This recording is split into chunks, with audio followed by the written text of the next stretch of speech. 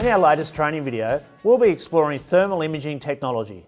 Just why is thermal imaging so useful for automotive diagnostics?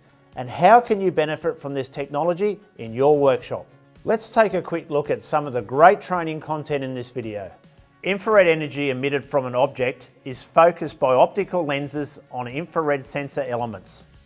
The detector elements create a very detailed temperature pattern called a thermogram, which then changes into electrical impulses, sending the information to a signal processing unit for translation to image processing and final display on an LCD screen. A break in the rear window defrost heating element can be located using the thermal imaging camera on the rear window. The break in the element grid can be seen as a cool area in the window. High resistance connections, such as a poor earth or loose and dirty connections, will also show up on a thermal camera, along with any excessive relay current draw. Even parasitic battery drain, when power discharges after the vehicle is switched off, can be detected with a thermal imaging camera.